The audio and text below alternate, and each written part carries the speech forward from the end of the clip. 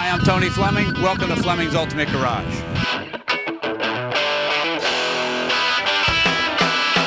Hey everybody, I just pulled the window sticker off this car here. This is 71 454 4-speed Corvette. The paint on this car, very nice. These lights are very hard on cars, so you'd see the flaws. This is a real, correct coated Mille Miglia red car to begin with from the factory. The paint is virtually flawless. The nice thing about this car too, it's a no-hit body. You know, one of the things about Corvettes are, because they're fiberglass and you know, they're difficult to work with, everybody always checks in here. Because this is where you'd make the big repairs, and those are nice and clean inside there. And I checked all four. All four are really nice, not all goopy. Doesn't appear to be any damage anywhere. This is a photo documented restoration too, so we have a nice photo album of it. Completely restored, frame off, and everything new and replaced. Original black bucket seat interior, correct coated for that, which is very nice. That good looking 4-speed shifter sitting there. Engine call outs, 454 with the horsepower and the torque. Full factory gauges, 7 grand tack and 160 mile/an-hour speedometer. Got an owner's manual. Looks like a reproduction, but it's obviously in spectacular condition because it looks like it's new. Obviously T-tops, they come out. They have storage bags for them in back. Car came with 2 sets of floor mats. Somebody obviously put a lot of time and money into this car. It was driven very little after it's been restored. Let's open the hood and have a peek underneath. You can kind of see some of the detail that we have.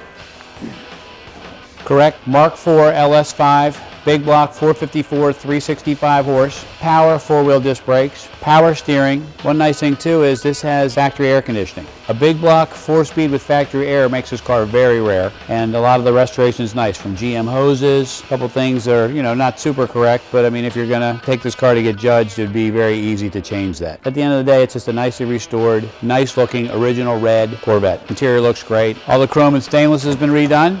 Rides on the BF Goodrich radial TAs.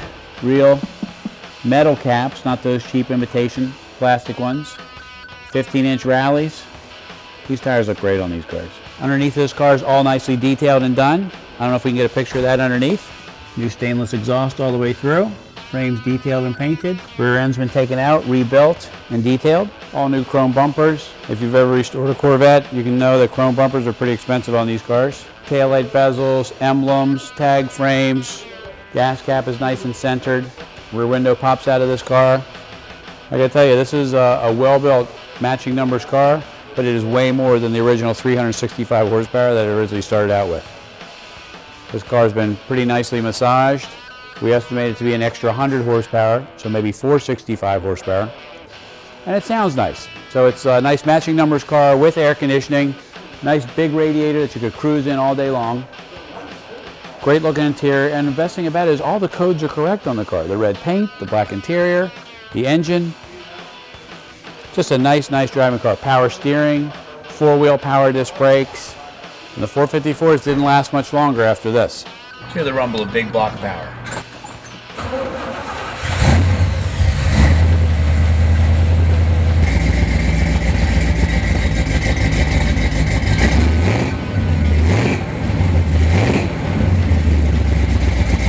You know, anytime you can find a real correct car, meaning obviously a red car, we keep talking about that, but a red car, because they weren't, a lot of people painted cars red, very few were red.